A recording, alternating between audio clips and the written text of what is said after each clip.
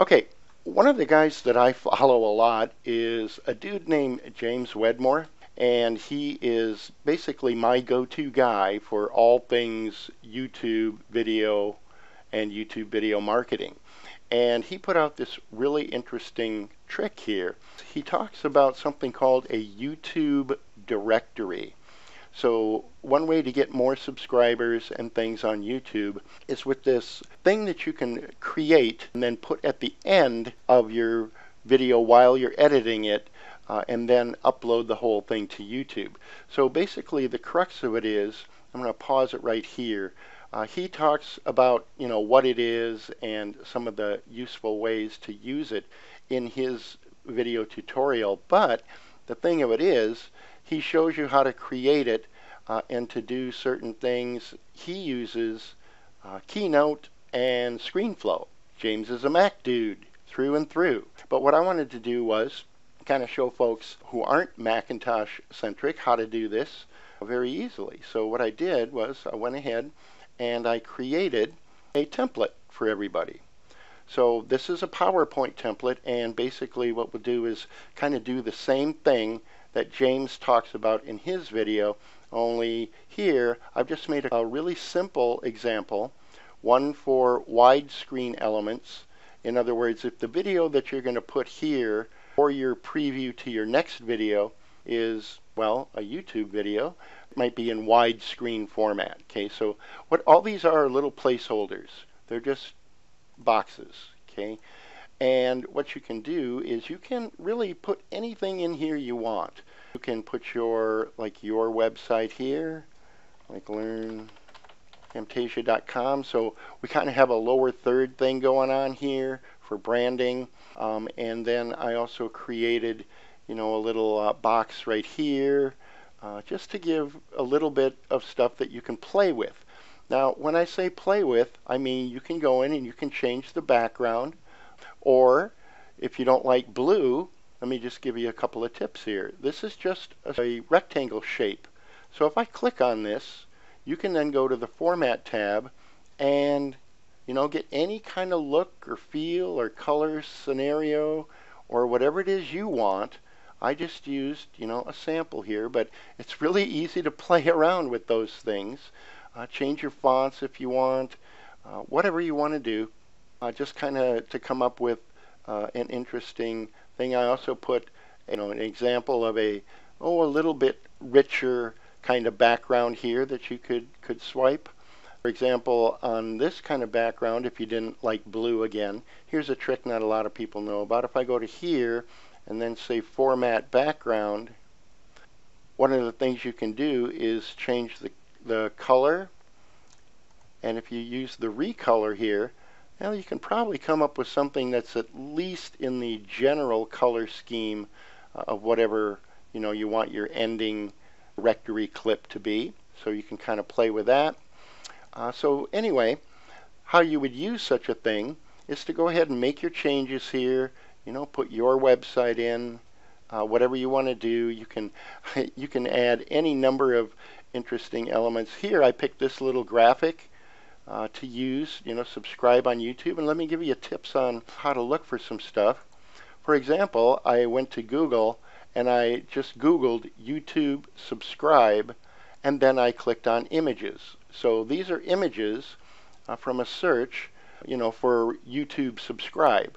Now, what I don't want you to do is just steal these images, but what you can do is look for some creative ideas and then kind of, whip those out or create them in PowerPoint.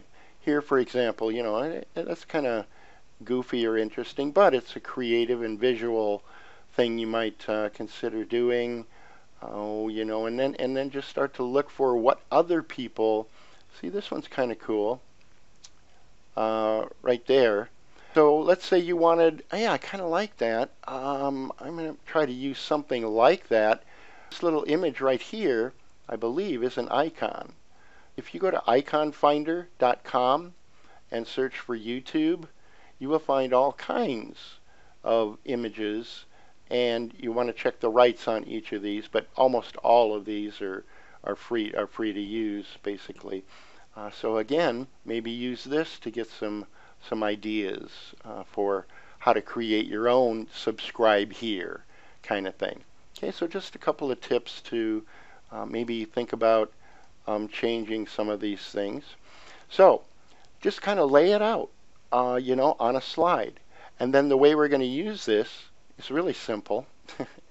You make your changes, and actually let's go up here, and or I'll just modify this one. I'm going to change it to learncamtasia.com. I used I think Arial bold here, but if you're going to use a font, use something nice and clean and sharp. So all I'm going to do is, at this point, go to File, Save As, and I'm going to give this a name. We'll call it Learn Camtasia. And I'll go ahead and just put it in this directory so I could find it. But the secret is I don't want to save it as a PowerPoint presentation. I'm going to save it as a PNG, right? So save it as a PNG, and then I just want to save the current slide. So whatever slide you've modified here, if it's widescreen like the one I did or whatever, just current slide only. And now I'll be able to go into Camtasia, and this really only works elegantly in Camtasia 8, so that's all I'm going to cover at the moment. So import media.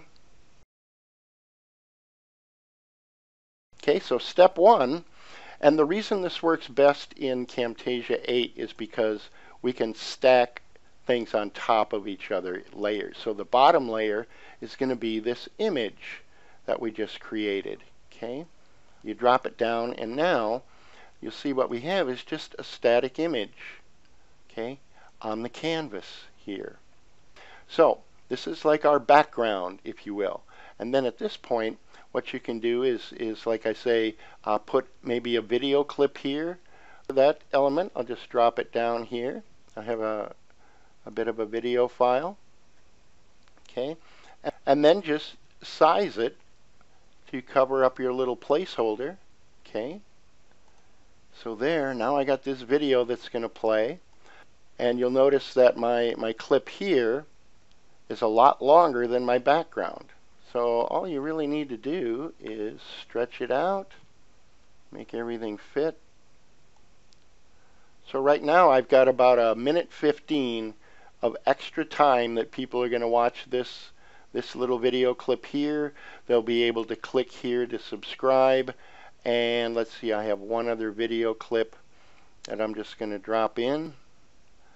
Now this one that plays down in the lower right hand corner here, I just want a video, I just want a visual. I don't want the audio, right, certainly, because they would step on each other. So for this clip, I'll go ahead and again just resize it to fit. And let's zoom in here a little bit. There we go. That looks pretty good. Okay, cool. But I don't want the audio, so I'll click on the track, right click, separate video and audio, and then select the audio and just delete it. Okay, so now what do we got? Oh, and I'll also shorten this. Boom. So now I got about a minute and some seconds of these three elements stacked on top of each other, and I'll just go ahead and let this roll for a second and kind of see what's going to happen. So I've got a audio going on here, and you'll notice this is just kind of playing along over here, enticing someone, and here's my main content. And that's basically all I need to do to create this thing. So what I'd like to do is maybe put this at the end of a bunch of YouTube videos that I'll be making and uploading. So I want to add this to the library. So you just select everything, and we can at that point add to library under edit. Edit, add to library. give it a name, LC YouTube directory. So let's say, to wrap the demo up then, that this is the main video that I'm working on, and at the end of this I want to put my cool new YouTube directory. Since it's in my library, all I got to do is drag it down and boom. Okay. So don't get confused here. I mean, I use the same. Actually, let me just get rid of these and it'll look a little more natural. So if this was my main video. Okay, so when I export this, produce this out and ship it up to YouTube, again, James goes over, let me see, where's James? James, at the end of his little tutorial here, shows you how to do the annotations in case you don't know how to do that. It's really super simple. So I'll probably leave that for another bit of a tutorial. But anyway, that's just something really interesting that would be super easy, that you could reuse all the time, you know.